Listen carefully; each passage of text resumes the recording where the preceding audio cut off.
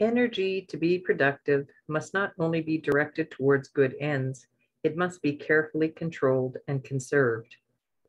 The advice of one of the great teachers to his disciples: keep wide awake, tersely expresses the necessity for tireless energy if one's purpose is to be accomplished, and is equally good advice to the salesperson as to the saint.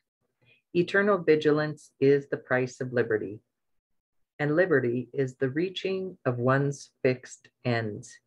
It was the same teacher who said, if anything is to be done, let a man do it at once. Let him attack it vigorously. The wisdom of this advice is seen when it's remembered that action is creative, that increase and development follow upon the legitimate use. To get more energy, we must use to the full that which we already possess. Only to him that puts his hand vigorously to some task do power and freedom come. Noise and hurry are so much energy running to waste.